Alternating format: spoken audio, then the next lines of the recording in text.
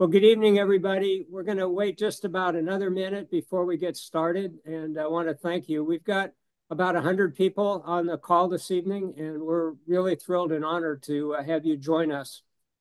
We'll, as I just said, we'll start in just a bit. A little bit of background. We're doing a webinar tonight, so you're not seeing the faces of all the people. We don't have to worry about mics on and mics off, etc. We've got a really impressive presentation and a couple of introductions we want to do on the front end. So as Karen and I welcome you tonight on behalf of both of the boards of Floridians for Democracy Institute and Floridians for Democracy, we do want to thank you for attending. Many of you know that we received a $25,000 matching grant. We're about $8,000 short, but we want to thank the folks that have participated in helping make this happen. Our focus isn't to make money. Our focus is to protect and preserve democracy and to collaborate with organizations. And you're going to meet some organizations this evening that we're in the process of working and collaborating with. We've extended the time to 8:45 as opposed to from 7 to 8:30, just to make sure there's some Q&A time, because our special presentation is quite extensive, but really important messages for us to hear. The program will be recorded, and you can receive copies at your request. And we will also send the slides to participants if you'd like, that are participating this evening. Pretty impressive deck of slides that Brynn has developed for us. We want to give a special thanks to Rich Scissors from representing the Florida Veterans for Common Sense. He's the person that helped put this program together for us this evening structurally, so that we can record this and do it through the webinar structure that the Floridians group has. We also want to introduce a couple of really special people to you. And so let's get started. If everybody's ready. It's my honor to first introduce to you for a couple minutes David Brostrom. David is from Venice, and he was one of the founders of the Social Justice Alliance of Florida's Suncoast in Venice, and a key organizer for the February 24th Right to Read Festival. So we've asked David just to tell us a little bit about the importance of collaboration and teamwork and what you did in Venice. Thank you, Jim and Karen and Rich and everybody. It's an honor to be here and be part of this. Our freedoms to read, learn, and express our authentic selves are dramatically at risk in Florida, and that goes for the rest of the country too. With these restrictive trends and laws, how do we defeat the book banners and the fascism threatening this state? One of the answers is we focus on how we can actively help democracy flourish and how we carry out this essential mission with others. In our case, after witnessing a school board takeover by conservatives, runaway book banning, and the suppression of LGBTQ rights, it was essential that we create or join an action-based collaborative. So we did get together, and ultimately formed the Social Justice Alliance of the Florida Suncoast. We germinated a single idea in 2023, and now it's grown into an alliance of more than 15 like-minded groups. Our first big project, the Right to Read Festival, All Books for All People, was a pushback against Florida's prejudiced book challenge and censorship laws. These recent laws threaten to criminalize teachers and librarians and decimate diversity in school library collections. Our alliance members fortunately also connected with other statewide groups, including Floridians for Democracy, Florida Veterans for Common Sense, and Choose Democracy. These new partners helped us flourish, and we are committed to helping them out. These alliances create more leverage to get big things done. And I feel strongly that the reason we attracted 800 people to the Right to Read Festival last month was that collaborations work wonders. Thank you. Wow, beautiful, David. Thank you so much. And now it's my honor to introduce to you all Carol Brady from the Atlantic Beach area, but she's got a special story to share with us of collaboration in the whole Jacksonville region that will have implications for the state and for November. Carol? Well, we hope we can live up to that billing, Jim. I am with an organization called the Beaches Activist Movement, which is a progressive group in the Jacksonville Beach area. And we have allied with Indivisible National and received a small grant along with a sister organization here in Jacksonville called Indivisible Mandarin. And part of this grant was actually to strengthen collaboration among groups in the Jacksonville area that are working specifically on Get Out the Vote.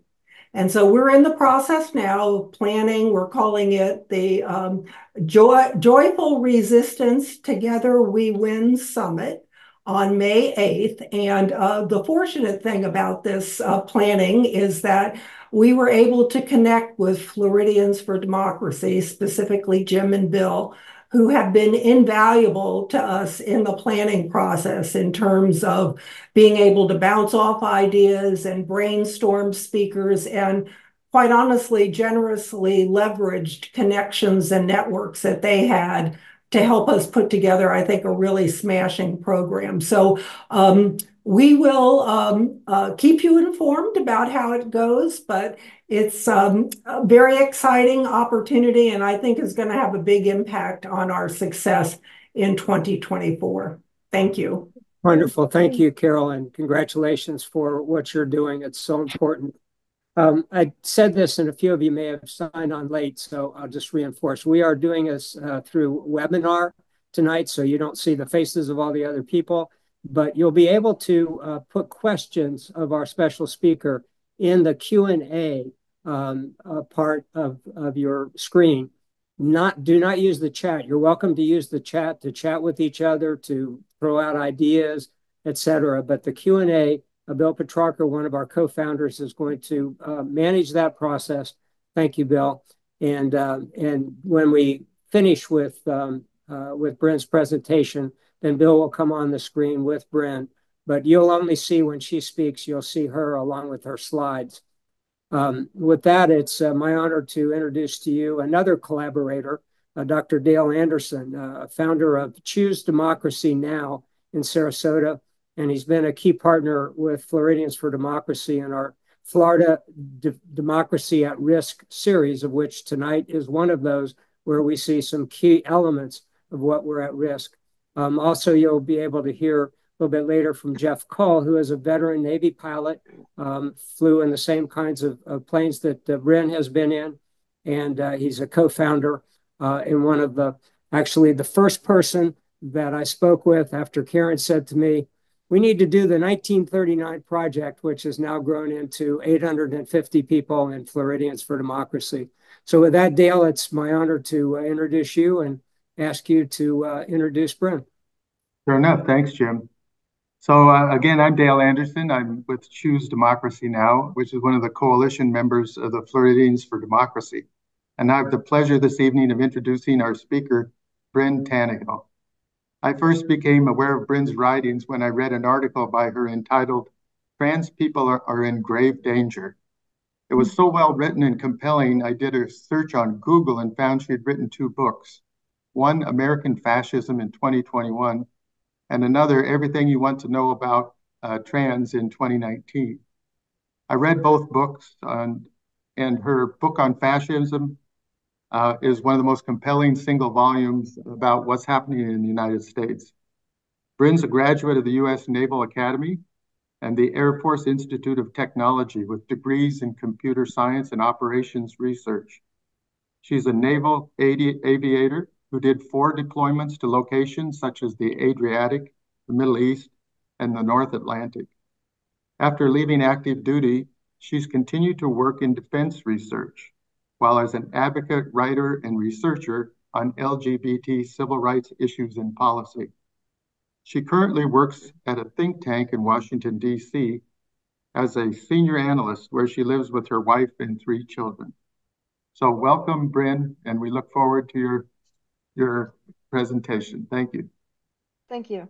I'm here today to talk to you about what I'm seeing, about some of what's going on in relationship to my book, American Fascism, and help you to understand why I believe that transgender people are in absolutely grave danger and are quite possibly done as a community if Donald Trump wins in 2024. So, quick bit about myself. We already talked about it. I'm Naval Academy class of 97, flew a bunch of different aircraft. Got some pictures there on the left. Currently flying UH-60 Limas for the National Guard. Fly for California. And I've also written for a bunch of different outlets, including New York Times, The Atlantic, New Republic. I was a LGBT DoD policy analyst for the 2020 Biden campaign. And I actually have a third book out there that was published in 2023 called My Child Told Me They're Trans, What Do I Do? A Parent's Q&A Guide. And it's written by me and my wife about questions parents have about raising a transgender child.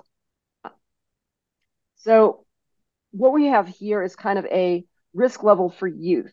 And this is by Aaron Reed, who's a transgender journalist who does systematic reviews of all the legislation going on in the United States. And you can see that the risk as she assessed it in 2022 was not so bad. This is right at the point where we're starting to see an influx of pre-filed bills against transgender people happening. And most of them are targeting trans youth, right? And so that's why the focus of her legislative analysis was on trans youth. By February 2024, you can see that essentially the middle of the United States and everywhere in the South is deep red. Florida is now red with black bars, indicating that it's a recommendation that transgender people not go to Florida, which is why I'm not with you today. Between the bathroom bans that criminalize me being in a bathroom and the fact that my license is debatably legal, it's debatable whether or not Florida will accept my Virginia driver's license as a valid ID at this point, based off of the laws that they passed that say that the only IDs that are recognizable are ones that identify you by your birth on gender as it was assigned. So if I get arrested, then I also they won't let me use my ID that I have from Virginia as valid ID, and it might not be valid ID for renting a car. So I judged it imprudent, given my security clearance, given that I have kids to keep in Fruit Loops and sneakers, to come to Florida. So my apologies, but the juice at this point is not worth the squeeze of putting myself at legal risk of being there.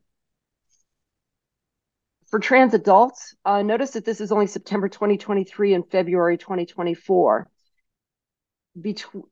After 2023, we've seen more and more bills starting to target trans adults after they've effectively gotten almost everything they've wanted against trans youth. There's almost nowhere that trans youth can use a bathroom or get medication or basically even go to school throughout much of the South and the middle of the United States. Effectively, they've been banned from public life for all practical intents and purposes. Now we see Republicans in these states moving on to targeting trans adults. So we're seeing a lot more bills that are less focused on sports and medicine for trans youth and bathrooms for trans youth. It's all focused on adults, or much more focused on adults. So I wanted to show this to you. This is a heat map of the 532 anti-trans bills filed in 2023.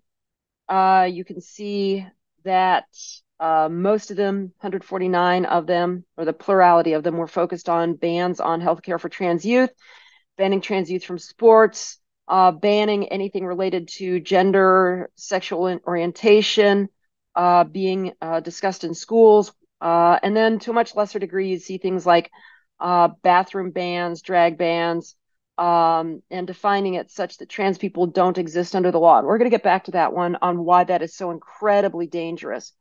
Also, birth certificate change bans, requiring that trans people be misgendered if they are teachers or students, forcing schools to out kids. And if you don't understand why that's dangerous, imagine being a kid with really religious parents in the school calling them up and saying, hey, your kid wants to be called by a different name at school. Well, maybe it's going to be a beating. Maybe it's going to be kicking them out of the house. Maybe it's sending them, if they're more wealthy, they're going to send them off to some conversion therapy camp in the Utah desert where they stay for the next 3 years being beaten and starved in order, and they call it the troubled teen industry. So it's pretty ugly, right? So what we have here is the map for this year so far. And you notice that number's ticked up to 631 active bills. Some of them are holdovers from the previous year. Some of them have been defeated as a couple of legislatures have adjourned sine die.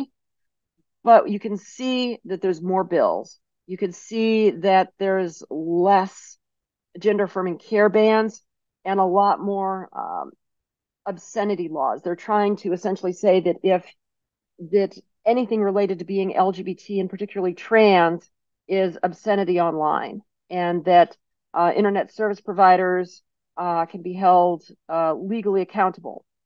And we'll get into this, but the big picture goal, right, is that they want to define being transgender as inherently pornographic and obscene, such that they can ban it in public, in movies, on TV, in libraries, in schools. Just the existence of people, right? Trans people is inherently obscene.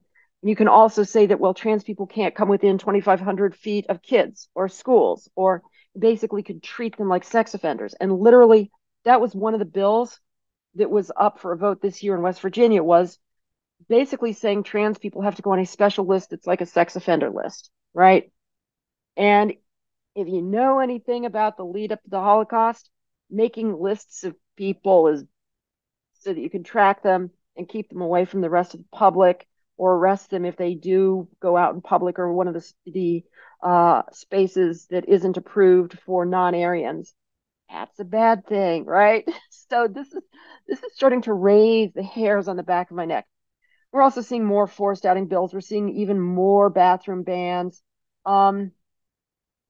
We're also seeing more bills that would define anyone that supports a transgender child, a parent, is guilty of abuse, and their child will be taken away by the state, right? We're also seeing ending legal recognition bans, which I'll get into that in just a moment. But that's a big one, because if transgender people are not cognizable as a class, it can be argued that they no longer even have rational basis scrutiny under the law.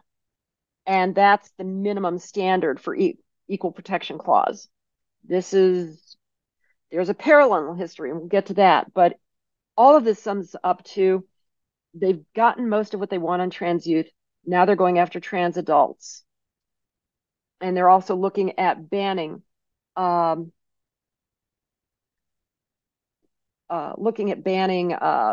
for trans adults too. It's becoming much more and more blatant. Literally, just today or yesterday, Jordan Peterson called for banning all healthcare for trans people, regardless of age, and that they are all sick freaks who need to go back in the closet by any means necessary, meaning the government make life so miserable for trans people that they flee or go back in the closet or disappear.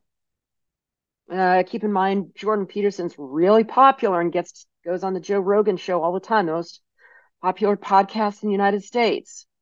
This is just a quick rundown of medical care bans. Most of them affect trans youth. Some of them are starting to creep into trans adults. Ohio came very, very close this year to passing a policy that would have made it effectively impossible to get healthcare as a trans adult, because you'd have to go to a psychologist, a psychiatrist, a medical ethicist, and a regular doctor before you could get a basic prescription. And if you're somebody who's, like me, transitioned well over a decade ago, you'd still have to go through all of that. The thing is that there's really no such thing as a medical bioethicist who practices in trans medicine. This was just something they pulled out of a hat and decided it was, if you create enough hoops, you'll eliminate access to care. And this is basically a trap law, right? If you're targeted restriction of abortion providers, if you require that every place that provides abortions needs to be a level 1 trauma hospital with admitting privileges to every hospital in the state, well, you're probably not going to be able to keep a clinic open just based off of the law. Now, it doesn't theoretically ban it, but it makes it impossible in practice. So these are sports bans. We've seen them in almost every state. This has been a big one. This is one of the first ones they jumped on. In a lot of these states, they argue this is about fairness in women's sports. In Utah, when they first looked at the law, they found precisely one transgender athlete in the entire state who was 13 and not particularly good. This isn't about fairness in women's sports. They've banned trans people from freaking billiards, darts, chess, disc golf, basically anything.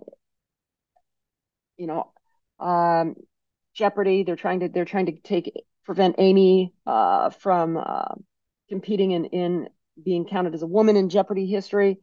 Not about fairness. There are barely any trans athletes, and even Leah Thomas, who's held up as the poster child, won a national championship in one swimming event. Her pace was 9 seconds off Katie Ledecky's. Her pace wasn't a pool record. It wasn't a national record. It was slower than the woman who won the event the previous year. And she's nowhere near good enough to ever be an Olympian. Her swimming career is effectively over because she's just not that good. She was good in one event. The other events she swam in, she took, I think, tied for 5th. So it's not, saying, okay, well, she dominated that event. Well, yeah, she won that event. Did she win everything? No, she was extremely beatable in a bunch of other events. So we're now looking at bathroom bans. You can see Florida and Utah in red, and you can see the other ones in other slightly less brilliant shades of red. So the way that some of these other states that have the yellow exclamation points, they define gender in a way that might exclude trans people from bathrooms. A couple of years ago, Tennessee passed a law that said that any proprietor of a business that allows trans people to use the bathrooms on their premises had to put up a sign warning people that there might be a transgender person in their bathrooms. Oh, scary.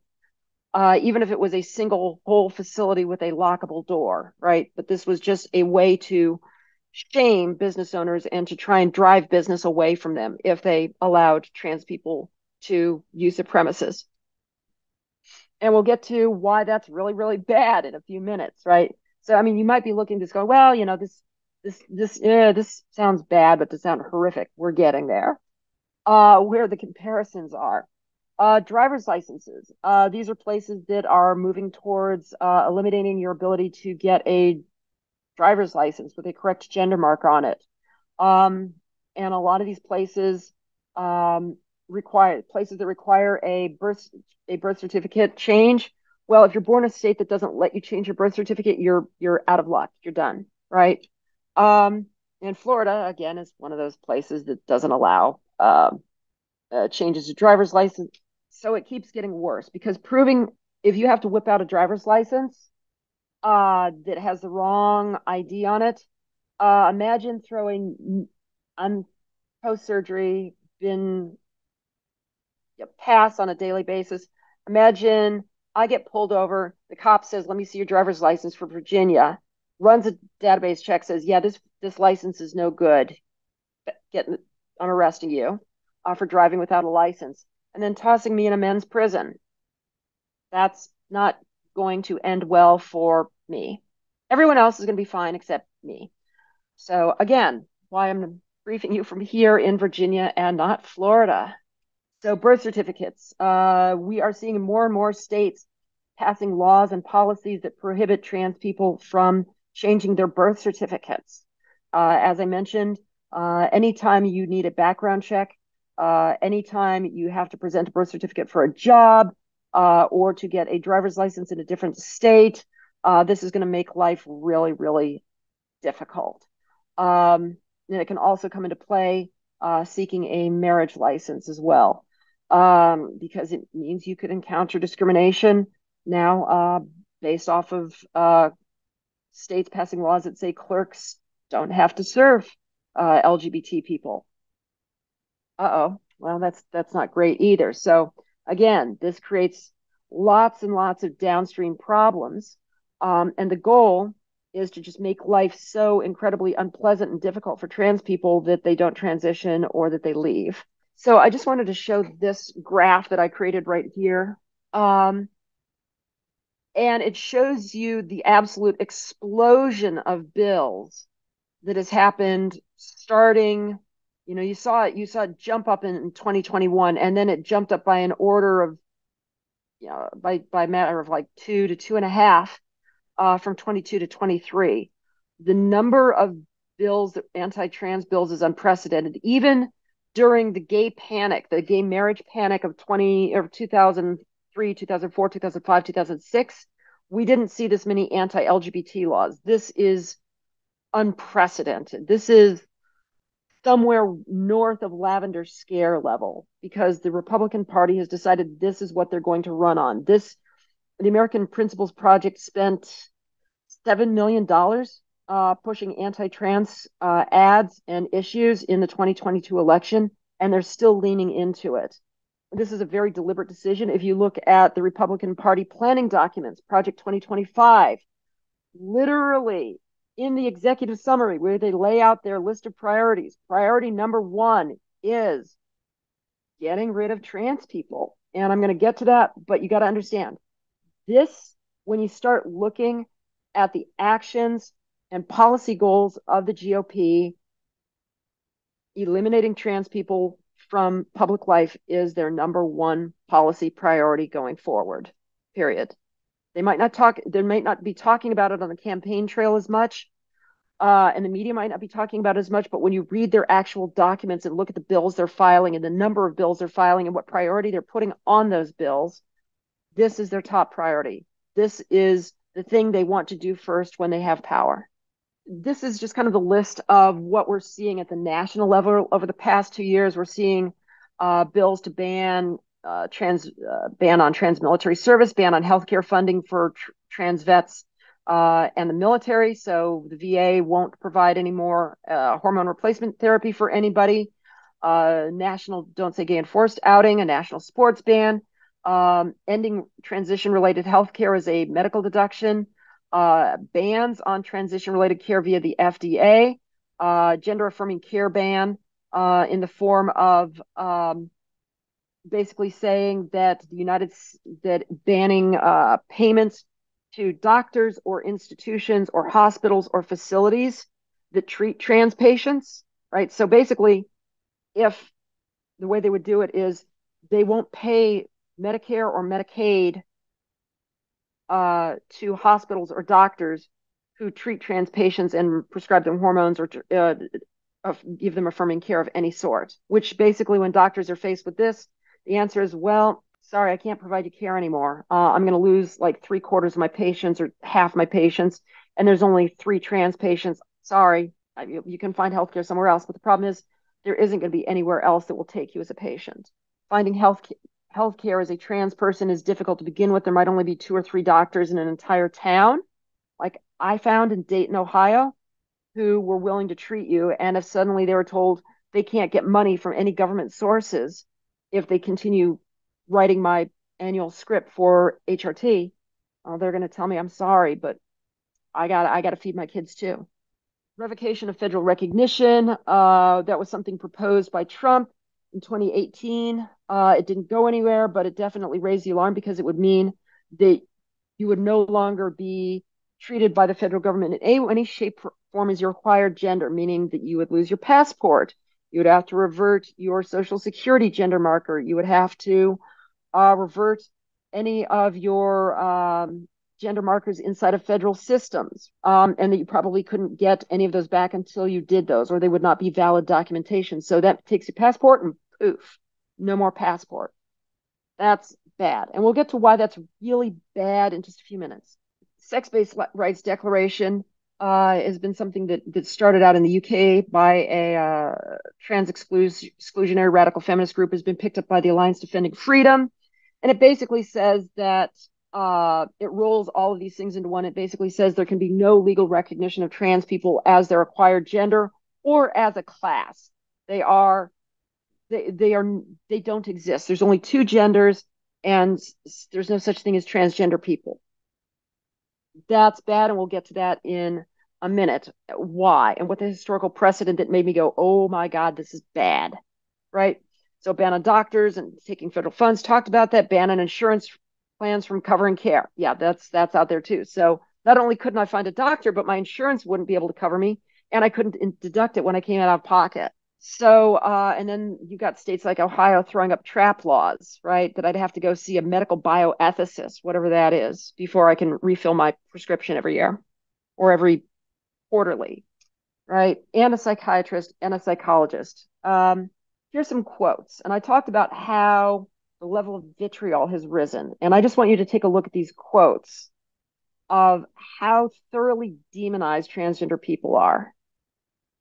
And keep in mind, these aren't fringe figures. These are people with millions of followers who get to speak at center stage at CPAC every year. So I talked about this, and keep a look, calling trans people a societal poison. This is going to come back later, talking about why this is so frightening. After a transgender student was beaten in a bathroom, and then the next day collapsed and died. We still don't know exactly why. This is what a Oklahoma state senator said, is we don't want this sort of filth in our state. We want these people gone. These people do not belong in our society. And if it takes beating them until they die of a brain aneurysm, okay, sure.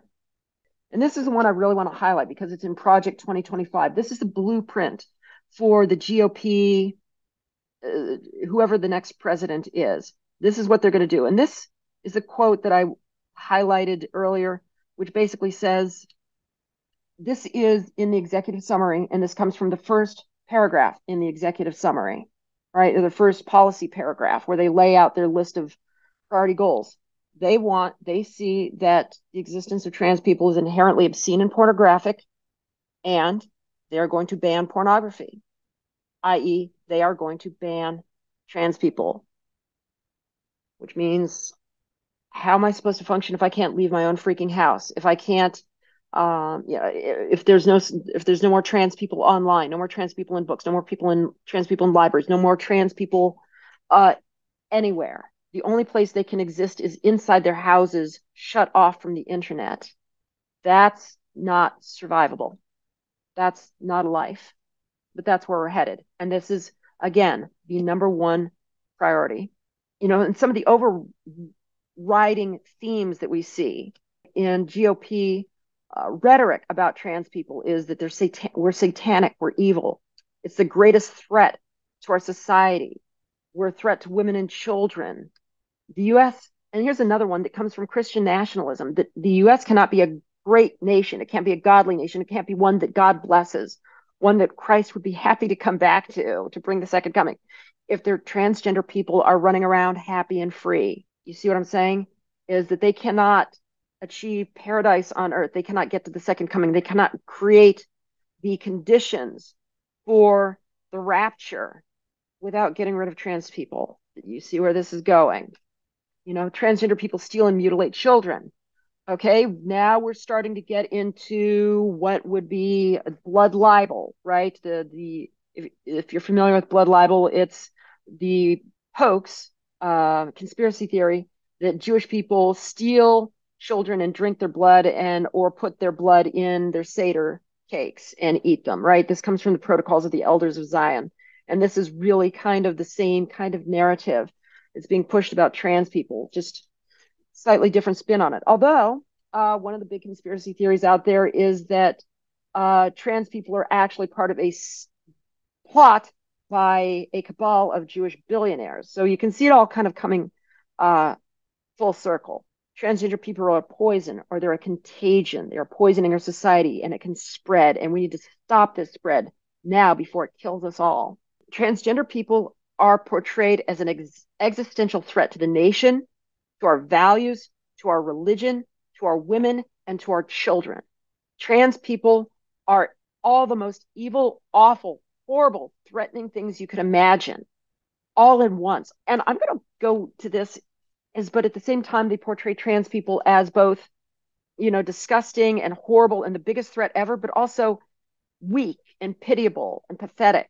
And this is something that Umberto Eco noted in his treatise on fascism, is that fascism needs enemies that are both an existential threat, but are also mockable, that are also weak and pathetic.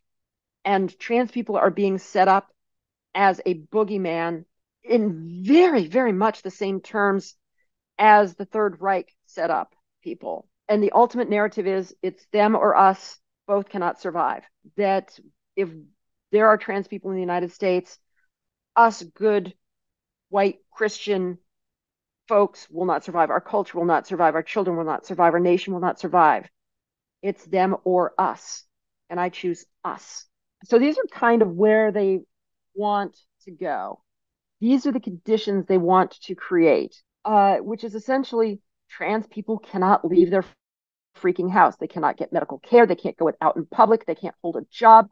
You can't. It's a criminal act to support your transgender child, even with just social transition. Right? We're starting to see more and more laws in Missouri. They're passing a law that says a teacher that uses a student's preferred name or pronouns is guilty of felony child sexual abuse. They will start putting teachers, if a kid says, I'd like to be called Chris, and the teacher says, okay, great, you're on the sex offender list now. And that's the same thing that they're starting to talk about doing to parents. And we're starting to see laws proposed, say any affirmation of trans youth is felony child abuse, and can land you on a sex offender list.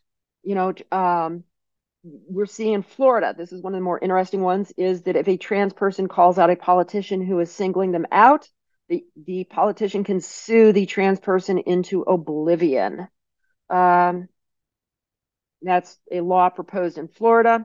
They're trying to get the Supreme Court to rule that transgender people have no legal recognition or protections as a class. They're looking to create, and this is another Florida-ism, laws that say that harassment and discrimination is protected as long as it's a scientific or religious belief, which the intent is to go after trans people. And that's the way they portray it is, well, what if I won't refuse to use somebody's pronouns? And that gets everybody, well, nobody can force me to use pronouns. But here's the thing. I would remind you that Ephesians 6:5 prominently features the quote, slaves obey your masters. This would theoretically protect an employer who uses that on a Black employee to tell them why they should do something, because it's a religious belief and it's protected. You can see where this goes horribly, horribly wrong. No legal ability to transition. Corporations limited in their ability to protect trans employees from harassment and discrimination by creating special rights for employees who want to mistreat their coworkers. Mandatory coverage of detransition costs and conversion therapy.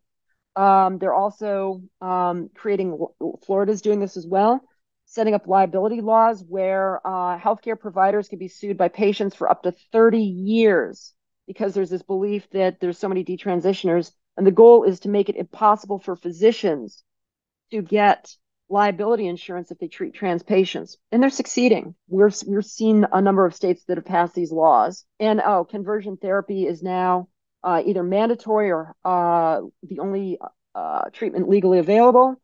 So I'm going to warn you up front.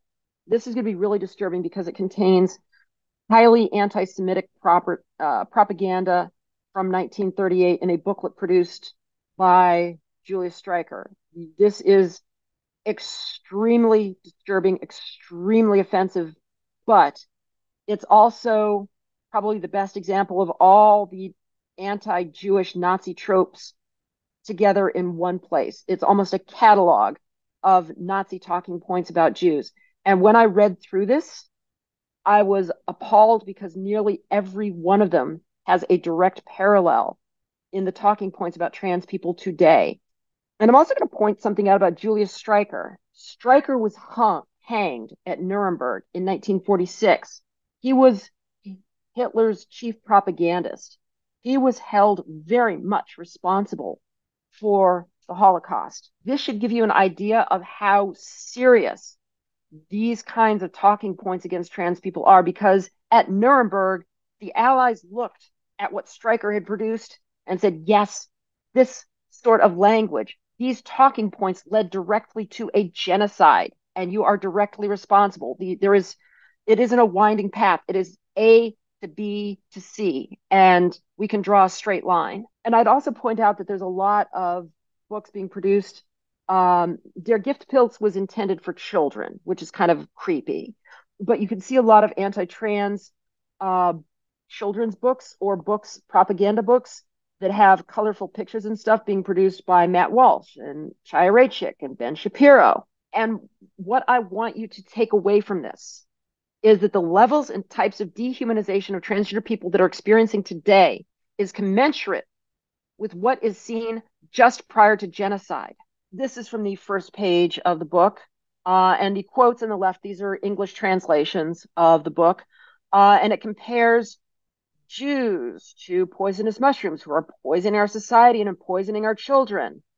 On the right is from a political action committee run by the man who was in the Trump's head of OMB and is rumored to be on the short list to be his chief of staff. This comes directly from his website on Center for Renewing America. And it's using the same language there. Trans people are poisoning our communities. They are poisoning our children. And this is something we have to get rid of if we want a healthy society. If we don't want to get sick. On the left, you can see something here portraying Jews as threats to children and pedophiles and predators. In the US today, we see trans people being accused of being groomers. You can see literally this screenshot on the right. The little girl's even in the same orange dress was from an anti-trans campaign in Alaska a few years back. And literally today, we saw a US senator go after the space camp, the kids, for kids and teens who are interested in the space program because they have a trans employee who works with the kids at the camp. Keeping in mind that something like 20% of Gen Z or Gen Alpha identifies as LGBT, these kids already know somebody who's trans. This is not as if, oh my God, it's a trans person. It was one kid who saw a trans person coming from a family of bigots who yelped to her father, who yelped to the senator, and then Chaya Raichik and Libs of TikTok and a senator and representatives jumped on it and said, oh my God, there's a trans person and they're around children. Think of the children. What are they going to do to those children? And the implicit narrative is these are people who will sexually assault children and take every advantage of access to children to do so. Went after Jewish doctors. And you can see on the right, Babylon Bee going after the most prominent trans doctor in the United States, who's the Assistant Surgeon General of the United States. But you can also see that they are not going after trans doctors so much because the trans community has very few doctors. We are an impoverished community. We suffer poverty at a rate 2.5 times the rate of the general population. Our unemployment rates are through the roof. What you do see, though, is arguments that trans people should be excluded from facilities that provide health care because they are a sexual danger to women. Or that literally that was the argument made in the online publication The Hill, which is banning women's veterans' right to gender identity. Why? Because they were putting transgender women veterans in women's groups or letting them use women's bathrooms. So the message is kind of the same. We don't want these people in the healthcare system. Get them out. Force them out.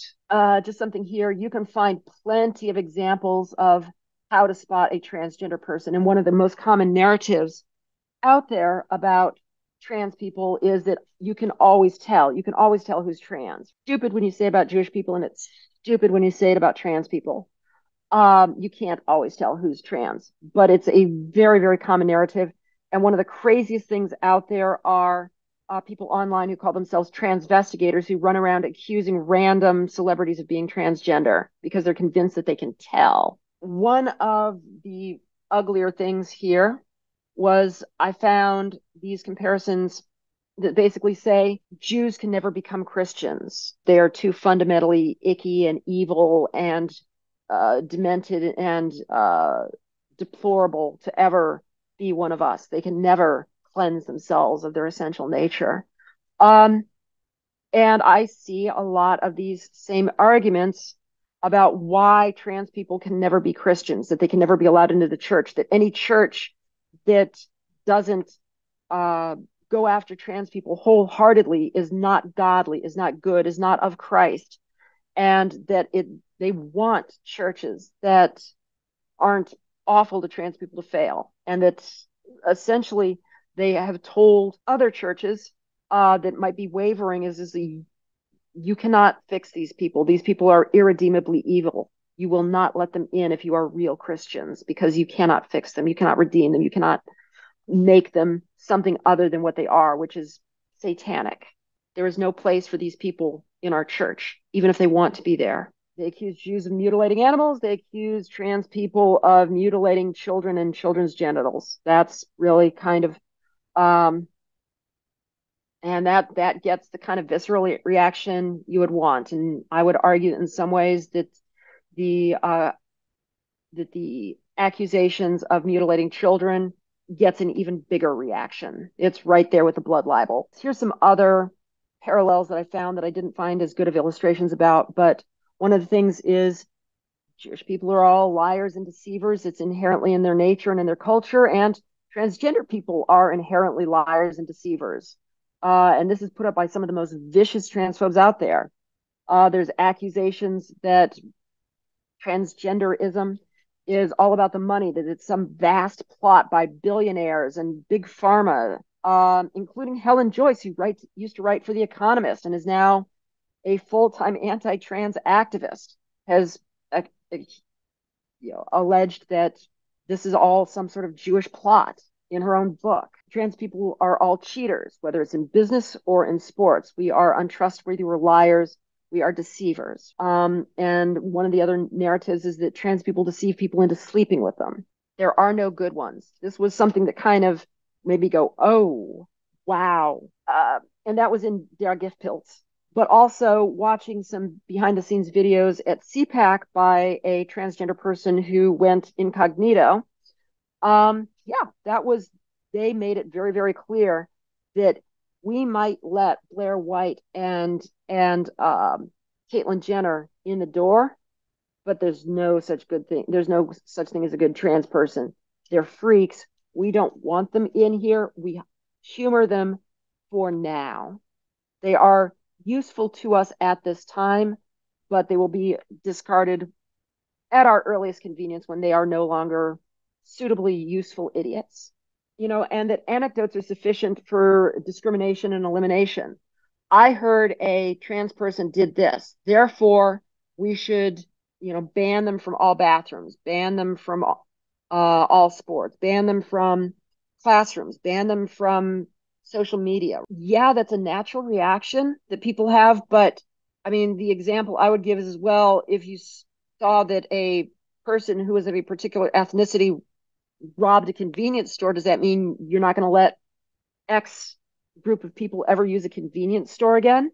Does this mean if a white person robs a bank, does it mean that white people can't have bank accounts anymore? If somebody was misbehaving, if you had somebody going full Karen at a doctor's office, does this mean that class of people can't get medical care anymore? And at the bottom here, this is from a Trump speech. to the CBC something Christian broadcasters at the National NRB convention. And Trump manages to hit two of the primary talking points from their gift pills. Trans people are a poison, and we are going to restore truth, and we are going to ban trans people from mutilating children. So there you have it. I mean, this is not me quoting random nut jobs. This is me quoting the guy who's going to be president again, probably at this point. Looking at the polling data, I think we're probably hosed. And I think we should prepare for the worst. So I'm going to back up for a moment here and lead you to the next part, because I've led you by the nose to where we're at and where this goes. And now we're going to start making the direct apples to apples policy and legislation comparisons between the Third Reich and the United States today. And this is just kind of the list of the areas where I found really, really neat, easy, one-to-one comparisons between what was happening then and what's happening now, or what Republicans have declared that they want to do, where they've declared an intent with legislation that they've filed. And I'm going to point out that that they want trans people to leave. We talked about the Oklahoma senator, and I didn't mention Pashaw, right? I believe it was the spokeswoman for Governor DeSantis online on Twitter when a trans person said, "What are we supposed to do? Where are we supposed to go for healthcare?" And asked this of DeSantis' spokeswoman, and her response was the hand-waving bye emoji. "We want you to leave. You do not belong here. You should flee. You should run while you can." And what I'm going to point out and what we're going to get to is effectively what happens when Trump wins in 2024 and becomes a dictator and does all the things he says he's going to do. And this spreads to all 50 states, whether they like it or not. If you weren't scared enough before, let's keep going. So one of the first things the Nazis did is ban all Jews from sports. Well, we have bans on trans people in virtually every kind of sport. And what's really funny is when I was going through finding pictures, that's a Jewish man playing chess. The World Chess Federation has banned transgender women from competing in women's tournaments in chess. I kid you not. And here's the thing. There's only one international grandmaster person who's trans. So they literally banned. It's not as if trans people were taking over women's tournaments. There's one trans person eligible to compete in the big tournaments. That's it. They're not even, I think they're like 400th in the world. They're not even that good. But it's not about trans people taking over sports. There's no trans people on the U.S. women's national team. There's no trans people in the WNBA. The number of trans athletes in any given year within the NCAA is about 100. There's 140,000 female athletes in any given year in the NCAA.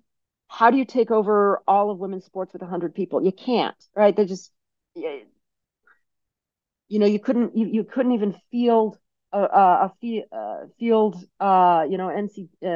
March Madness bracket with that. It's ridiculous, but it's where we're at. Boycotts. Oh yeah, here we go. Boycotts.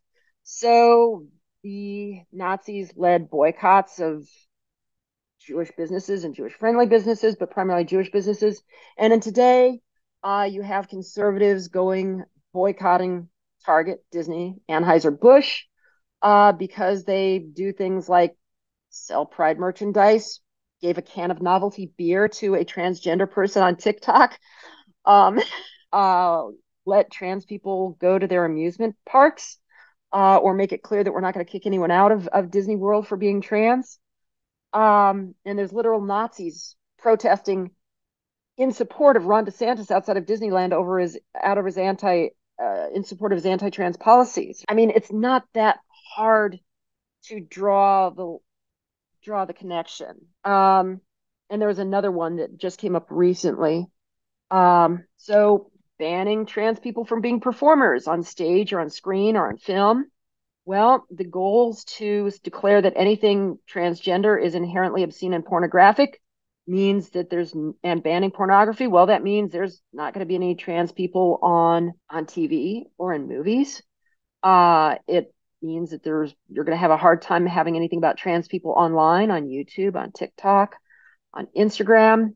They will disappear. Let me put it this way. If TikTok existed in 1934, I'm pretty sure the Nazis would have banned Jewish people from TikTok as well, right? Or content about Jewish people from TikTok as well.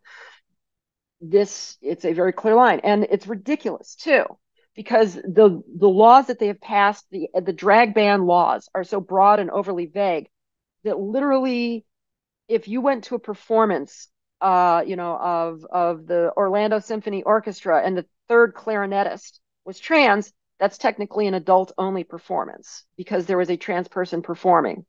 If two people watch a trans person play chess in the park, that's technically performance. If I drive through the state of Florida and have a sing-along with my kids in the backseat as we drive to Disney World, that's technically a drag performance. Now, most of these laws are being struck down, but they won't continue to be struck down if Trump wins. Trump will get the answers he wants out of the Supreme Court. There are ways for a dictator. So Germany started expelling Jewish enlisted in 34, officers in 35, and Trump banned all trans people from the military in 2017. It got tangled up in the courts until Biden reversed it, and Trump has promised to kick everybody out on day one, including myself. And this one kind of makes me sad because I'm flying medevac helicopters. All I ever wanted to do was help people. I want to save lives. My fellow servicemen, of people in California trapped by fires or floods, losing their houses, like firefighting missions, hikers that get lost, families that are in danger or hurt. I wanted to help people, and I'm good at my job. But again, there is no place for transgender people in our society, and especially not one that engenders respect and admiration. We can't have that now, can we? And I'm going to go back. One of the things that I couldn't find the quote, and it may have been in Mouse, was one author wrote about how when Jews were dragged off, some of them claimed, I fought in the Kaiser's army. Why are you doing this? It doesn't matter. If you have served, if you're an honorable person, if you're a good person, there are no good trans people, simply people who need to be eliminated from our society for the good of the country. So let's look at this. We have hit government jobs. Well, they banned Jews from government service. Texas and other states are forcing state employees, including teachers, to dress in accordance with sex assigned at birth or face termination. Florida's Don't Say Gay laws were forcing trans teachers to either quit or misgender themselves in the classroom, regardless of when they transitioned, how long ago, how ridiculous it would be if you had a trans guy with a full beard that looks like ZZ Top having to go by Miss. Doesn't matter. And it also allows people to misgender them and be mistreated in the workplace. So the goal is to get transgender people to quit, to make life so unpleasant in their federal or state jobs that there's no conceivable way that they could remain there. Okay, universities. Well, Germany banned Jewish professors and studies on Judaism. Florida has banned gender studies and banned transgender teachers and professors from operating there unless they spend every day being misgendered, ridiculed, and not being able to talk about the subject that they're educated in. I mean, that's about as straight a line as I can draw. Germany created laws in 33 to start to ostensibly reduce overcrowding in schools, to set quotas on Jewish students. In practicality, it meant that there were no more Jewish students in public schools. And then over time, the restrictions got more and more and more until by, I think, 36 or 37, they completely banned Jewish students. What we're seeing in the United States today is that states like Florida are passing laws that make life so miserable for trans students they can't use a bathroom. There's no bathroom that they can use. They can't get access to health care. They can't, they are not protected from ridicule and bullying, that schools are harassed and bullied until they stop protecting trans students due to bomb threats, that they can't use the correct names or pronouns. Essentially, yes, you're a trans student. You as a trans student can get a public education in Florida, and it's going to suck. Life is going to be hell. You are probably much better off homeschooled, which is what the Jewish community did after the law against overcrowding in schools. Banned from public places. Well, that's what we're seeing now. Bathroom bans from shelters, trans people from coming within 2,500 feet of schools, harassing trans people out of jobs where they might interact with kids, drag bans that say that, a trans person, playing clarinet is obscene, or playing chess in the park with two people watching. Well, in Florida, the law isn't technically a bathroom ban. It just says that if a trans person is in a bathroom, they have to leave if a cisgender person wants to use it, which is kind of the, somewhere between Aryans only, and you can only ride the bus if there's no white people on it. Okay, book burning. First thing the Nazis did in 1933 was burn Magnus Hirschfeld's library. It was the foremost institute of study on LGBT issues and particularly trans issues in the world, and it burned almost immediately before Hitler even got to the enabling acts. U.S. today, well, you've talked about book bans, and most of the books being banned, lo and behold, feature LGBT people and particularly trans people. And the content of the books, we're talking about burning, I Am Jazz. This is not pornographic by any stretch. It's simply the fact that there are trans people in it. They are allowed to exist in literature. And we can't have that now, can we? All right, we already hit this one. The Reich's Ministry of Education bans Jewish teachers from public schools. We've effectively banned trans teachers from public schools and universities in Florida. So I haven't gotten a chance to look at the settlement that was reached in the Don't Say Gay case, but at this point, the damage is done. Most of these teachers have already left. It's too late. They're gone. They set up a new life somewhere else. 38. They take the passports back.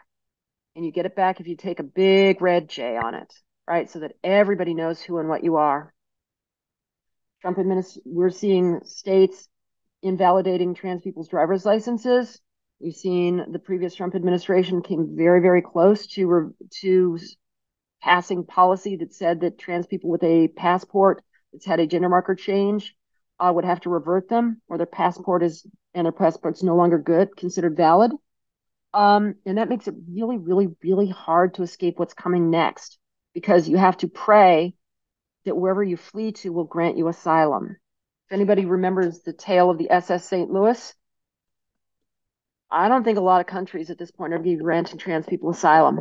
It's not after they've been vilified globally by the Alliance Defending Freedom and Russia and other malign forces. Curtailed Jewish activity in medical and legal professions. What we're seeing here is that it's less that anybody who specializes in healthcare for trans people, which Jewish doctors typically served Jewish communities. What we're seeing in the United States instead is that Aryan German doctors typically refuse to treat Jewish patients. They were often frequently banned from hospitals. What we're seeing here in the US is they're trying to establish it such that no doctor will willingly treat a trans patient because of laws about funding, laws about insurance, laws about liability. That's where we're going, right? That's the reason for all those trap style laws, all those laws about insurance, about government funding. They're trying to create a situation in which no doctor will ever come near a trans patient. So we come to the Nuremberg laws, and I wanted to hit this one close to the end because this is the goal for laws that say that trans people don't exist as a cognizable class of people. Why? Because you want to get them below rational basis scrutiny. You cannot apply rational basis scrutiny to a class of people that does not exist by law.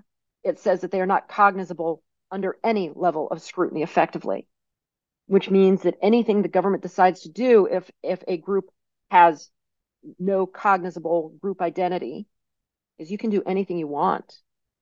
Because because theoretically, under the law, anything you do doesn't affect any group of people, doesn't single any group of people out, isn't targeting a group of people. You don't even have to show a reason for why you're doing it. You just get to do it as the government. And that's what the Nuremberg laws did. That was the first part. There was the part about intermarriage, but there was also the part about the Nuremberg laws. But the first part was essentially that Jews were not citizens of Germany. They were residents only, which basically said, you are not entitled to the human and civil rights that other people in Germany are, that everyone else has. And that's what's going to happen. That's what they're going for with a lot of these bills, to try and say that trans people are not a cognizable class, right? Is to put us at a level of protection below everyone else in the United States that exists as a class of people. And I'm literally will say that rational basis scrutiny applies to left-handed dentists with lisps. That as long as you can say, well, this is a group of people with observable characteristics, then they are protected by at least rational basis scrutiny. Trans people, they're trying to ensure that doesn't even happen. So I wanted to bring this up here. What we are seeing is that trans people are fleeing, and the rate that they are fleeing at, if you assume that they are only fleeing states that are passing anti-trans legislation, is commensurate with the first 2 years of the lead up to the Holocaust, 33 and 34. About 2 different surveys that I've looked at have stated that approximately 20% of trans people have already fled. And this is the thing, is that those surveys were taken while things were only ramping up. They hadn't really gotten that bad yet. The data from these surveys was taken in 2022, late 2022, and early 2023, before this had really ramped into it, when it was only a threat, when these laws hadn't really started passing in earnest, and people are already fleeing. What we're seeing now is it's probably much, much worse, because this data is effectively 1.5 to 2 years old. That flood is likely becoming a trickle, and anybody with either the money or that is young enough to not have attachments to a community is getting out. And I would hesitate to bring this up because the sample size was so small with the first study. The United States National Trans Survey came up with roughly the same numbers, and it had a sample size of 98,000 trans people in the United States. People are fleeing. And this doesn't even capture parents with trans youth who are fleeing. Both of these surveys only looked at adults. Trans kids are the ones that are being affected, and I know their parents are leaving. This is effectively the end of a community in a lot of these states, and it's only going to get worse if this keeps going the way it's going. What we're seeing is that we are moving towards autocracy. We know what Trump plans to do. We know that they can get a lot done, but they can't take next steps. They can't go to absolutely gross violations of civil rights. If DeSantis declared that he was going to pardon anyone who shot a trans person, the U.S. Department of Justice and the FBI would step in to start enforcing basic civil rights in Florida. You can see where that goes if Trump's president. But we also can see Trump declaring that he's going to be a dictator on day one. You can see him declaring that he's going to give the Christian nationalists whatever they want. You can see that he's talking about invoking the Insurrection Act and activating the military to declare martial law, start putting people in camps, talking about immigrants. Think that they wouldn't take advantage of that opportunity on trans people.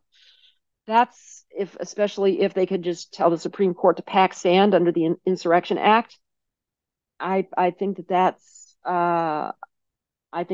probably wishful thinking, given how much they hate and fear us, and how much, given the level of desire and intent that they've shown in the past.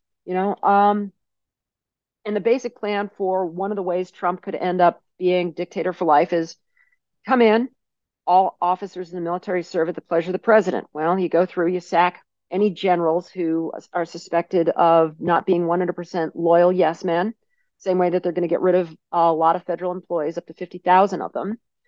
They've already drawn up lists of who they're going to replace and who they're going to replace them with based off of Project 2025. They've been recruiting. The president can also name anybody he wants to be an officer. Republicans are going to hold the Senate. They're going to have the votes to put anybody in place to replace generals that Trump sacks. After you've got military leadership that you like, you invoke the Insurrection Act, which really isn't something that the courts are going to be able to do anything about. And at that point, you're off to the races. You could do pretty much anything you want with generals who will never say no, the Insurrection Act, and a court that's been effectively neutered. At that point, you're done. Whatever Trump decides to do, he gets to do. And the thing is that this sounds pretty catastrophic, but it's actually pretty easy. And it's something that Trump has actually talked about most of the pieces of this. The only thing he hasn't talked about specifically is going after the trans community using this. But he's talked about putting millions of immigrants in camps, which isn't going to work real well. That's going to be an atrocity. But he also hasn't talked about how he's going to find a way to ignore SCOTUS. But if you invoke the Insurrection Act, you can. But there's other ways to break the system. If you weaponize the DOJ and the FBI and the military against your enemies, you can simply round up the Supreme Court and black hole them until you declare the national emergency is over or declare that the Supreme Court justices were treasonous and part of the insurrection. You can decapitate state governments using the Insurrection Act. You can, there's a bazillion different ways to break the system. You know, the other example I would use is if the Supreme Court says no, you can't do that, their enforcement mechanism is the Department of Justice, the FBI, and the military, all of which are completely beholden to Trump. Stalin once observed, you know, when someone told him that the Pope didn't like what he was doing, he observed, how many divisions does the Pope have? Trump gets elected. He could do pretty much whatever he wants if he has loyalists who believe that they're on a mission from God in key positions that will effectively blow off the Supreme Court because that's more tradition than anything else. And Republicans have talked very openly about our goal is to seize power for generations. Trump has installed his daughter-in-law at the RNC. The goal, and they're merging the RNC with the Trump campaign, which is basically just an extension of the Trump board. They are setting up for a hereditary dictatorship. All the pieces are in play. Trump has declared that he doesn't really care about the U.S. Constitution. The people supporting him, right? Jack Posobiec at CPAC have declared that democracy holds no value, that we are going to get what we want by destroying democracy. It ends here. Why?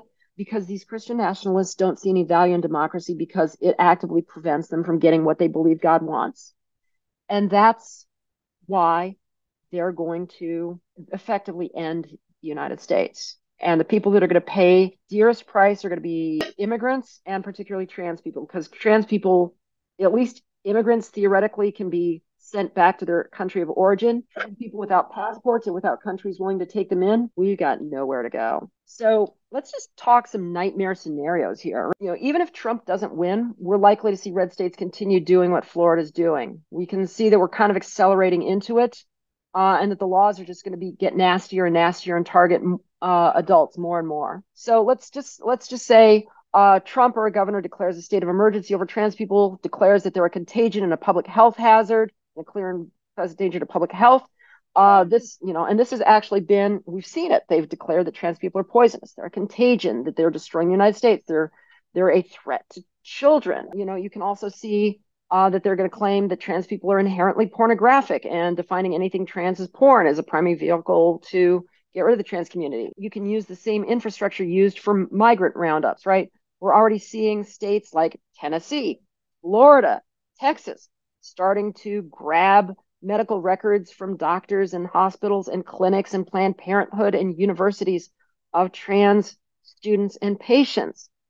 They won't say what they're using those lists for. This should be concerning, given that if you can declare that a class of people are a public health hazard or a hazard to themselves or mentally incompetent as a class, that lets you start scooping up people that you say shouldn't exist. Are you starting to catch what I'm laying down about where the danger in this is? That's the thing is that public health emergencies and contagions grant broad powers to government officials. And that's how you can basically, and if you have a group of people that it's already been decided that they aren't really a group of people, well, where's their claim that their rights are being violated as a class if they're not a class? You see how this gets easier for SCOTUS to rule the way they're supposed to, or if they can simply blow off SCOTUS, or SCOTUS might actually agree that, well, yes, this is a legitimate power of the government, or they could be compelled to. Very much hey, Justice Roberts, we've scooped up your kid. They'll be fine as long as you keep ruling the way you're supposed to. This is everything is transactional with Trump. Trump understands bullying very well. About the only right people being held for mental incompetency have is you can't murder them outright. That's basically the only right they have left. And it's possible that, Trump could try and do this on a national basis. In fact, I would expect that Trump is going to, once they get done with the easy things first, they're going to start moving on to how do we mop up the rest of the people who haven't fled or disappeared. And if you manage to get it put into policy and law that trans people are not an actual class of people, this gets a lot easier legally. So Trump has taken over. Let's go with second nightmare scenario. This is me catastrophizing, but I want to illustrate that your worst fears are actually legally possible. The things that wake me up at cold sweats at night, there's actually nothing to stop them from happening if Republicans decide this is the direction they want to go, because there's nothing left to stop them. A governor says, hey, you find a trans person in public, you have a legal right to kill them under, that they are a threat to health and safety of a populace, the same way you could put down a mad dog or somebody waving a gun around in a preschool. Supreme Court might want to intervene, but the only way they can intervene is, even if they say, no, you can't do that, what's your enforcement mechanism? And the only enforcement mechanism would be organizations that have been co-opted by Trump and filled with people who agree, yes, trans people are a epic level threat to the United States, our children, our women, everything we hold dear, the second coming of Christ. And this is definitely for the betterment of society that trans people are gone, whatever. And these are the people that didn't take the hint and get out. Obviously, they're the ones that are most determined to destroy our country. Trump has abused the pardon system before. He pardoned war criminals. He's pardoned Mike Flynn. He's pardoned anyone close to him, right? So if federal authorities do something, and if a governor said, I've got pardons for anybody who wants them, if Trump says, I've got pardons for anybody who wants them while acting on behalf of the government, well, then you can't pursue state or federal charges. Well, if you use that to target trans people, you see where you get to there is no justice for trans people left. Like there's none. There's nowhere to appeal to. There is no penalty to pursuing horrible things. This is how Germany got to people beating Jews to death in the streets and Kristallnacht, right? This is how you got there. And that pathway that Germany used is effectively going to be fairly wide open once Trump assumes power, because a lot of what's protected us in the past is customs and traditions and respect for the institutions, and those are gone. And respect for rule of law and respect for civil rights. And I'm speaking to an audience in Florida. There are towns of Black people in Florida that no longer exist because white people got mad at them, swarmed in, hacked them to death, burned everything down, chased them to the swamps where some of them died of their injuries, some of them drowned, some of them were presumably eaten by alligators, and some of them, a few, escaped. It can happen here. If the federal government and the state government decide that a group of people are not ones that they are willing to protect from the absolute worst among us, and there's plenty of really awful people here, this can go from a Rwanda scenario to a Holocaust scenario fairly quickly. Kristallnacht and the Wannsee Conference were separated by slightly over 2 years. And here's the thing I'm going to point out is, if you're going, oh my God, this is horrible, but I don't think this could happen. Yeah, well, it could. And I don't know that it will. And I don't know that's particularly likely. But here's the point I'm trying to make, is that if this pathway is open, anything that's even slightly less awful is also possible. We have opened Pandora's box, and all the demons in hell are with us here. We're about to open Pandora's box in November 2024. When it comes to federal service, Trump can largely bypass the Senate with interim appointees, and he can bypass the Supreme Court if no one's willing to enforce Supreme Court diktats. And my point that I want to make here is that no matter how good you think the system is, it won't hold up under a determined assault. Systems can easily be broken by the corrupt. And the intention is to break the system and get their way and install a permanent Trump regime and institute a government run by Christian nationalists. And one of the quotes that I love from Masha Gessen, who wrote Surviving Autocracy, Rules for Surviving Autocracy back in 2016, was that rule number 3 is your institutions will not save you. Our institutions are not going to save us from what comes next. And the last thing I'm going to point out here is that if things do start going in the darkest possible directions, you're going to get to find out how much risk you'd be willing to take for people, because there's going to be heavy, heavy pressure to not help those people. It's not going to be, there will be all sticks and no carrots. That's, and I'll point out that's the reason there's only one Dietrich Bonhoeffer, but there were 8,200 camp guards at Auschwitz. My parting thought for you is I've laid out scenarios for you that are absolutely horrific. And maybe I'm catastrophizing. Maybe I'm not. Maybe I'm just looking at the worst case scenario. I think what I'm trying to show you is the path we're on. And I'm trying to show you that it's not nearly as far-fetched as it would appear, that essentially that any really, really determined autocrat that wanted to get to these outcomes would be capable of doing it. If they want this, if Trump becomes president and they decide that this is what they want to do, there's very, very little we can do to stop them. The Weimar Republic lasted precisely 51 days between Trump being named Reichschancellor and the Enabling Acts. I'm not sure the US is going to make it much farther than that. And I'll leave you with these pictures here. The top left was the Waco horror. The bottom left was the American Bund in Madison Square Garden. Top right, Japanese Americans being sent off to internment camps in 1942.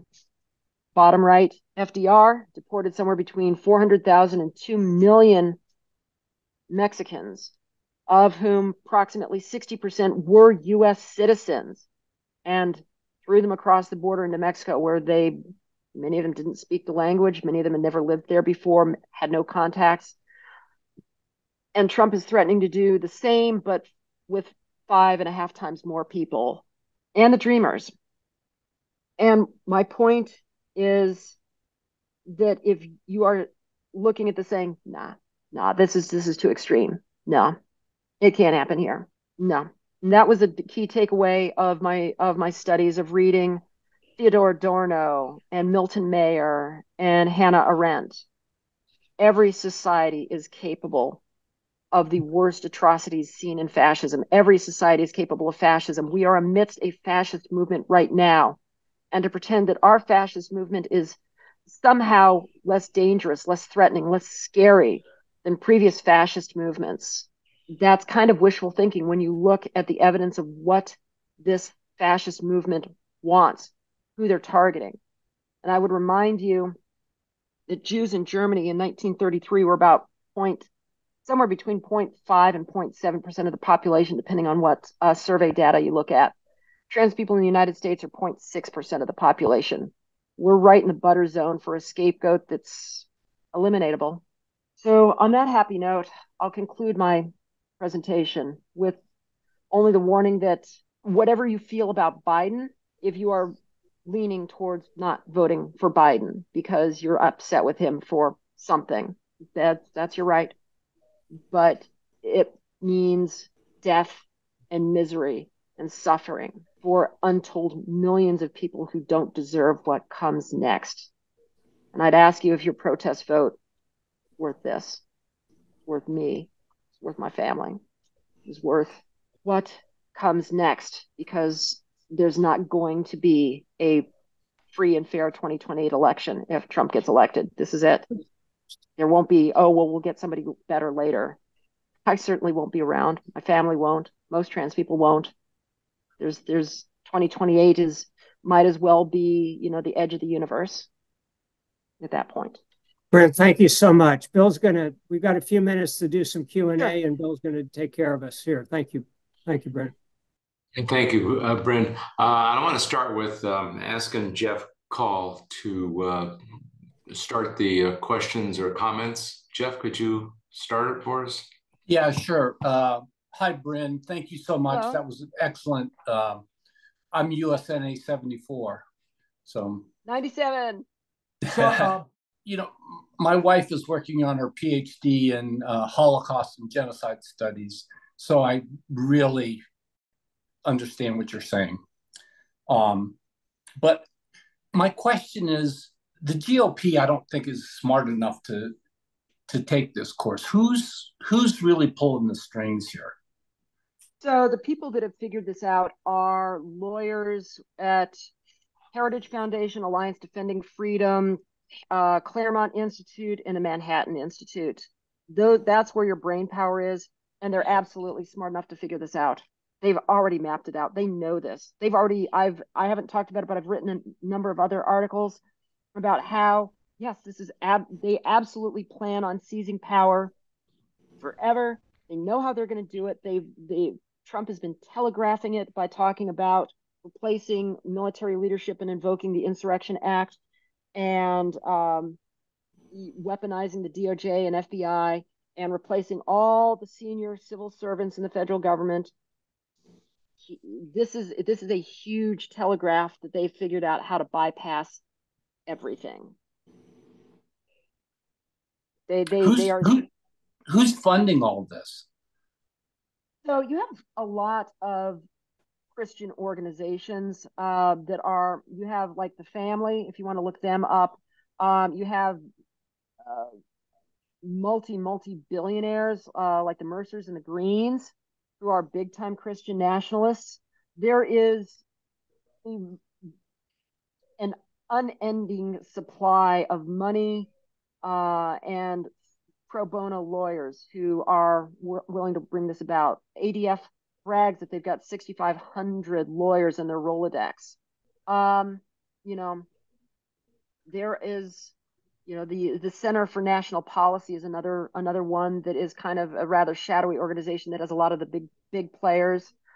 But there is a large supply of billionaires funding this. And I'm going to tell you something, is that one of the billionaires funding this is none other than J.K. Rowling, who's pouring money into organizations pressing for the Women's Bill of Rights, which does a lot of the legal and policy heavy lifting to make it so that trans people can no longer get an ID, no longer have even rational basis scrutiny, can't use a bathroom, can't go out in public. So, I mean, there's odd allies, but there is a lot of money being poured into this by people who have a lot of money and very much believe in a Christian nationalist dream of where America should go. Thank you. So I have a question that kind of runs through several comments and questions while you were talking, and that is, in addition to voting for progressive and pro-democratic candidates in November, what else can we do to advocate to support the trans people in our community? Well, at this point, getting people out to vote, right? Like, get out the vote efforts are going to be what determines the election. If Democrat get out the vote efforts are way better than Republicans, we can probably overcome the polls. It's possible. And maybe we stave off disaster. We're going to have to take the House, and we're going to have to win the Electoral College, because otherwise Mike Johnson's going to pull some shenanigans and refuse to certify the election and kick the election to the House, where even if Trump loses the popular vote and would theoretically lose the electoral college vote, he's still going to get in based off of the 12th Amendment's rules for each state getting one vote, and they would have 26, and the other states would have 22 or 24, in part because of gerrymandering. But I digress. The big thing is anything that does get out the vote work, and listening to trans people when they tell you girl, you're in danger, right? When we say we're in danger, we're in real danger. This is something that most of the senior policy and legal wonk trans people say amongst themselves when no one can hear us is, yeah, we're done. This is it. We regard the election of Trump as a non-survivable event. And we need people to start taking us seriously, because people don't take us seriously when we tell them this, and they're But the thing is that all the smartest, most educated trans people I know that are most connected with this, that actually study this, including Heather Cox Richardson, we are all looking at this going, yeah, this is an extinction level event for the trans community in the United States. And I think the number one thing is to, take it seriously, take the authoritarian threat seriously, get out the word to people that Trump is an authoritarian threat that's going to do incalculable harm, because only like 30% of Americans are aware of the crazy authoritarian things he's been saying. That there is this ignorance is going to get us killed, and a sense of Trump says all kinds of crazy things, it's not going to happen, is also. And I think the last thing you could do, and this is that younger voters who are like, I'm going to sit this one out because of Israel-Palestine. Okay, yeah, you can do that. And up to 2.4 million Palestinians could die. And in the US, and if you elect Trump, those same people are going to die just faster. But it's also going to be trans people, immigrants, the disabled, the mentally handicapped, homeless, and possibly atheists, Unitarians. The list goes on. There's a much bigger pool of people to oppress and kill within the United States, right? That taking the utilitarian approach to ethics, that even if you aren't happy with Biden, that voting for Biden averts far, far worse evils. It doesn't matter if you didn't like the German Social Democratic Party in 1932, you probably shouldn't sit the election out, because because otherwise Hitler's going to win. Yeah, you probably should hold your nose and vote for the Social Democratic Party if you know what comes next. This will be the last question, because I know we have a time constraint. Well, I can keep going if you need to. Okay. But you've alluded to this in several of your answers, and I wonder if you could speak explicitly to this. Is this anti-trans movement, is this primarily a Christian nationalism movement? So that's an interesting question, and I would say that that's one of the primary drivers. I would say a secondary driver is just kind of what I would consider just kind of a secular fascist movement that you see coming out of like the Groypers and other young Republicans who aren't particularly religious, but are just wed to a culture of nastiness and bullying, and a need to see themselves as superior and needing to have a dog to kick. That saying horrible things about trans people and hating trans people and drinking their own Kool-Aid earns them millions of followers and the accolades and love and adoration from all over the place, right? Your Matt Walshes and your Chaya Raichicks and your Michael Knowles, and these are the kinds of people and your Tucker Carlsons, who I don't know that they're particularly religious, and they're definitely fine if people want to eliminate trans people because they think God demands it. But trans people have been so deeply vilified and demonized that they just hate them on principle, right? And I'm fairly, the Nazi Party itself, there were churches affiliated with the Nazis or churches not affiliated with the Nazis, and there were, what Milton Mayer described as fanatiker, who did it just because they believed in the party, and they did it because they thought Jews were revolting and believed all the things about Jews, so they went and did it. And then there's going to be hordes of people who, who really don't care one way or another, but they're willing to go along because they just feel uneasy about trans people or just dislike them in general and don't know very much about it. And that would be the vast majority of Germans who are like, well, I don't know any trans people, or I don't know any Jewish people, so what is it to me? Whatever, right? And if you watch, read the book or watch the documentary Ordinary Men, you start to understand how people who really weren't ideologues, who weren't fanatical Nazis, would go along with a lot of the extermination orders perpetrated during the Holocaust. And Jim, do we have a time for a couple more questions, or what's your schedule? Let's do two more, Bill, and then we'll sum up here. So this one kind of touches the mission for Floridians for Democracy, and that is that there's a organized movement to create chaos on the left, or the people that are against this authoritarian movement. So what is it that we can do other than just vote that can allow us to overcome this, this chaos of the moment? All you have to do is look at the news every night and see the chaos that we have. How do we get around this ability for the right to continue to drive wedges into the different segments, the different identities in the left? So that's an excellent question, because one of the biggest problems we faced is we are in a post-truth environment. That the vast majority of Republicans believe that the 2020 election was rigged or stolen, that they have alternative sets of facts or alternative facts. And you also have a vast middle that is basically politically ignorant or ignorant. And you also have a left that isn't sufficiently scared. And I think my personal opinion, but I'm biased, is that playing this election as this election is about the stakes, not the polls. This isn't a single issue election. This isn't a popularity contest.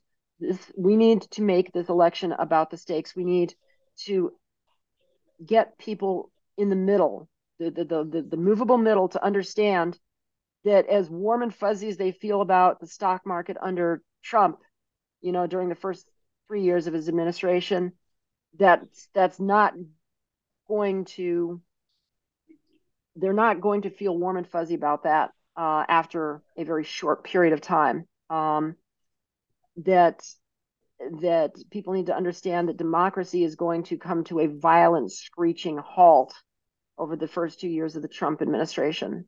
And that the amount, and here's the thing, is I assumed that Trump gets away with all of this.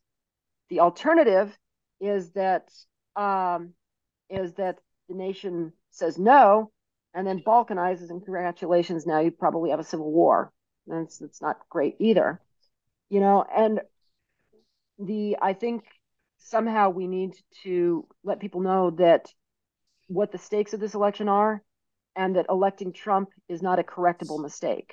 It's not something where we can limit the damage. The damage is going to be catastrophic no matter what happens next. It's just a matter of who's going to absorb the damage.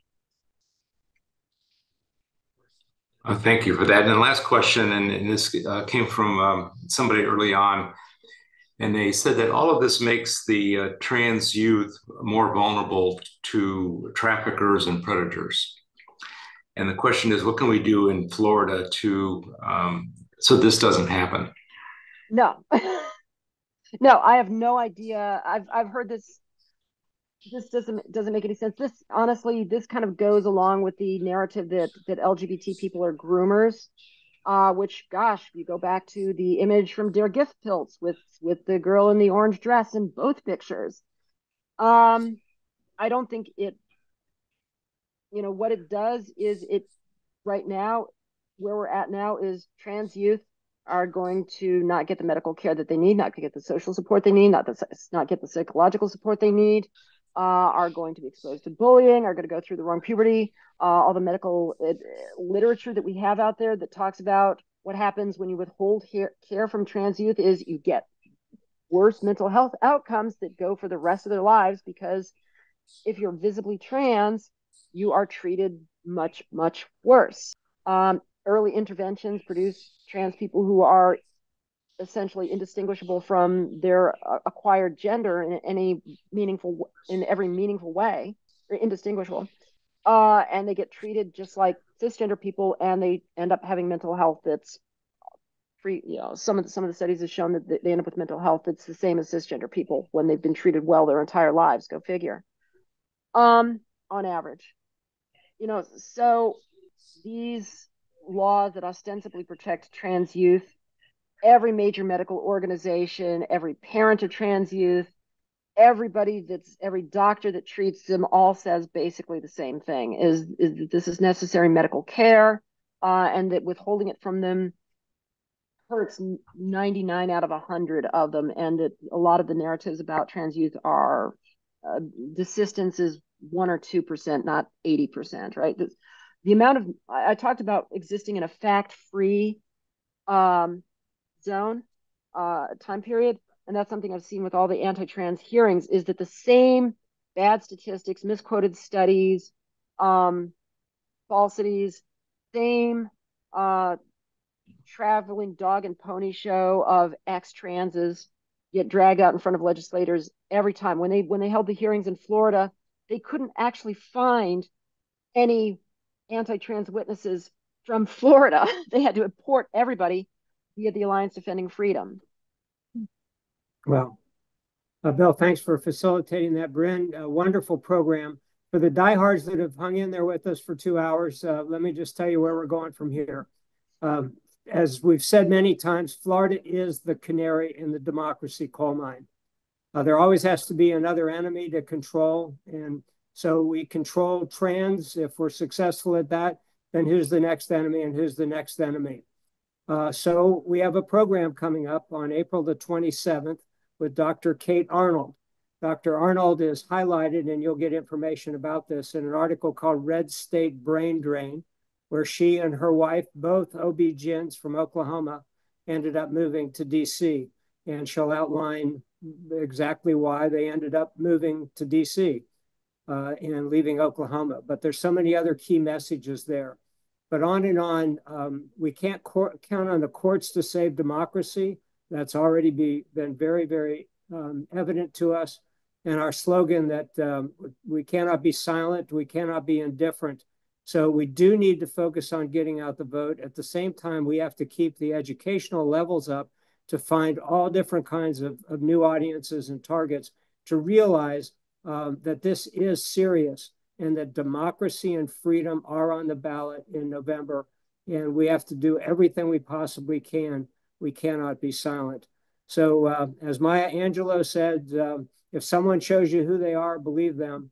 And what Brynn has shown us tonight is Trump and his cronies and the people that are financing him. It's not him. He's a puppet to big money of control and power.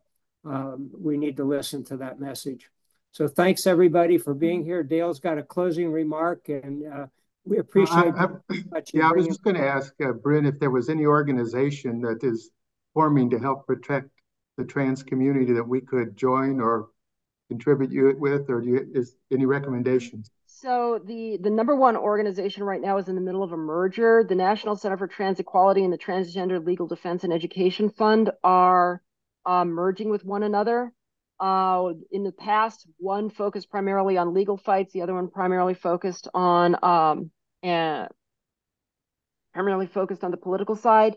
Now the two orgs are merging, and that's going to be kind of where I expect most of the active national level resistance is going to come from, or organized resistance. Thank you. You're welcome. Oh, can I tout my own organization? Sure.